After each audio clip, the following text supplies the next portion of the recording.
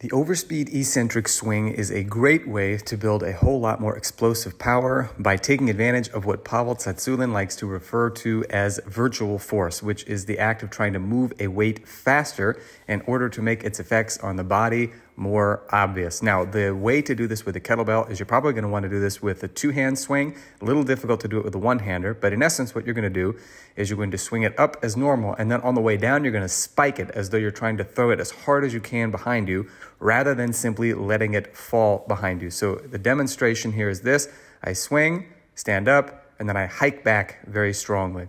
You may not notice that the kettlebell moves a whole lot faster, at least initially, but as the set goes on, you can start to see that the kettlebell really picks up a lot of speed. And even using a very light weight, I'm only using something like 20 kilos here, you really start to feel the effects on the hamstrings, on the glutes, and on the entire body in general. And your heart and lungs are gonna get a nice kick as well.